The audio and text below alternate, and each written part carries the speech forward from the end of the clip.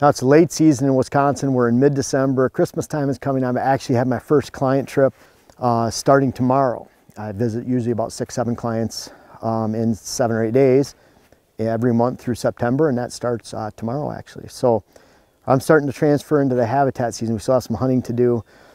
It's a great time of reflection. I reflect with my clients when I go see them. I see about 70 a year. I reflect with my friends, my hunting buddies, and of course my wife and anybody else that's hunting with us. We always look back at the season. I'm sure you do too. And a lot of you right now are kind of shaking your head and wondering where all the deer went. And there's a lot of blame that goes around for that. There's some things I think you can directly control and really change for your future and for the future of your hunting, your land, your habitat, your hunting expectations, your herd and your herd makeup. We'll talk about that towards the end.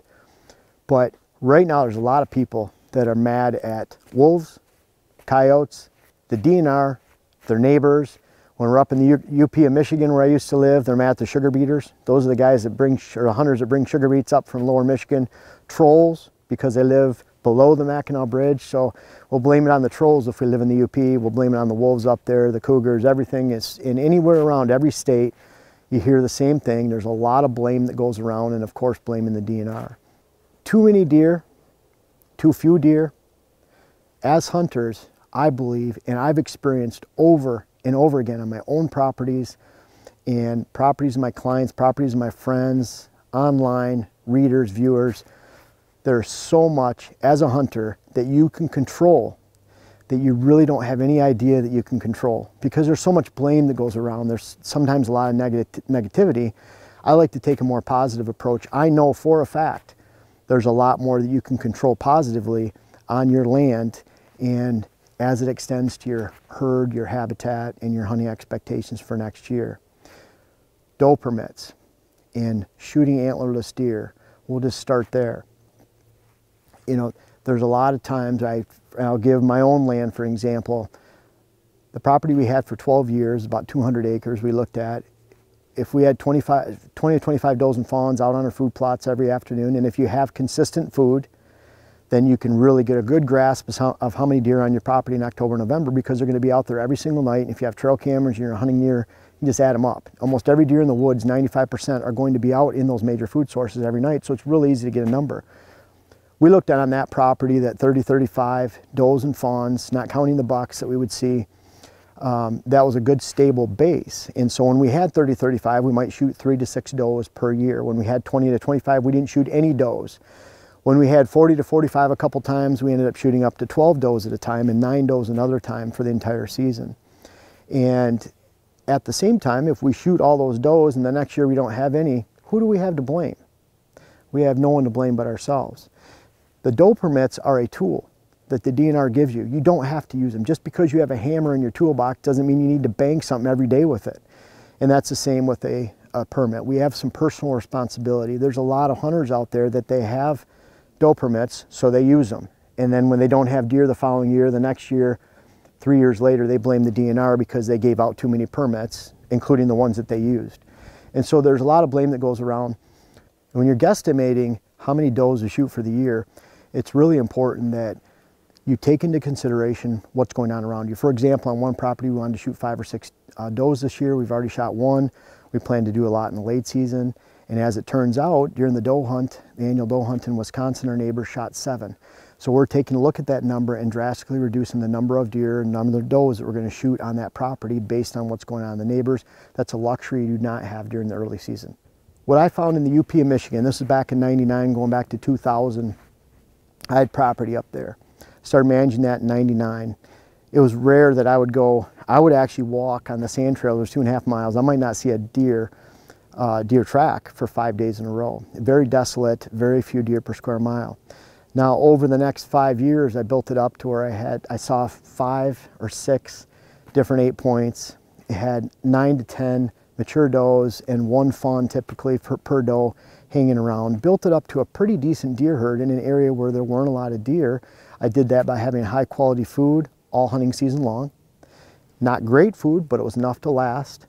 I had good cover, and then I didn't overpressure the deer herd. So I found that even in the UP of Michigan, in a very low deer percentage area in an area where 50% of the fawns die every single year, in an area where there's huge winter die-off. They've had die-off in 2 years in a row that was 350,000 total, just in 2 years in 95 to 97. So big winter kill areas. There's wolves up there, there's cougars now. And so I found even in an area like that, you could still build a deer herd, and I've seen that happen time and time again all across the north part of the country, let alone the central part of the country.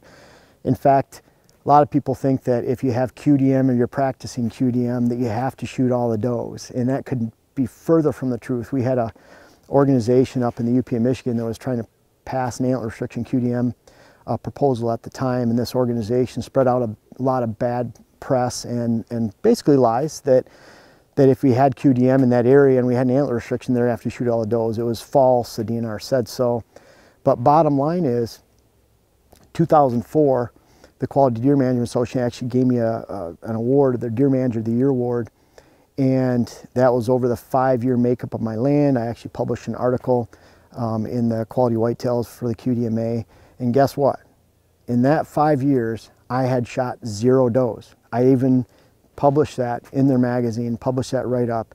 So just because you have QDM does not mean you have to shoot does. That is false. The national organization gave me an award for not shooting does and promoting, and not just for that, but for actually making, building that deer herd in that location, and making a healthy herd and a healthy balance. Just because you have permits doesn't mean you need to use them. You really need to take a good reflection right now. Look at the amount of pressure you placed on your land, what kind of food you had, what kind of cover you had. And if you look at that group right there, a lot of times when I'm analyzing a client parcel and there's no deer, we look straight to those 3 factors: hunting pressure, food, and cover, and the management of that hunting pressure, the management of the attraction. And you need to look no further as to why there are deer on the property or not. And I'll tell you, there's a lot of times I go to client properties in February and March, and there's deer tracks and deer beds and deer pellets everywhere, feeding like this on all their plots. They had 0 deer in December, and you just need to look back to the hunting pressure that was applied. So that's the way you can actually change the game for yourself. You can change the game regardless of what the DNR gives, regardless of the predators that are in your area. I've lived in an area with wolves and coyotes, and you hear up to 5 packs a night in those areas. You can build a deer herd, and deer quickly learn if your neighbor just a 40-acre parcel away is applying high pressure on their food plots and the way they hunt, ATV use, baiting, whatever it might be, that those deer quickly gravitate to your location as a daytime hangout. The daytime hangouts for deer move very little during the daytime. You know, a buck might have a 3-mile home range at night, but during the day he might live within 5-10 acres the majority of the hunting season. So if you protect those core areas, you have food that lasts from August to January.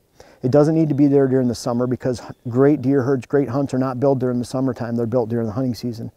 And if you have high quality stem count cover of a good diversity, it's not all conifer, it's not all shrubs, it's not all hardwoods, you have shrubs, briars, hardwood cuttings, conifers, you have a good mix of habitat. There's 4 different bedding types that deer need. Just real quickly, this is something I identified years ago and wrote about in Quality Whitetails. But you have grasses, briars, weeds, you have shrubs, you have conifers, and you have hardwood regeneration. So if you look at those 4 bedding types, if you have 3 out of 4 or 4 out of 4 on your property, you're gonna have enough cover. If you have quality food sources on your land, private parcels, of course, and then you manage that level of attraction, you're not spooking the deer off, guess what? You can build a deer herd even on 30 to 40 acres.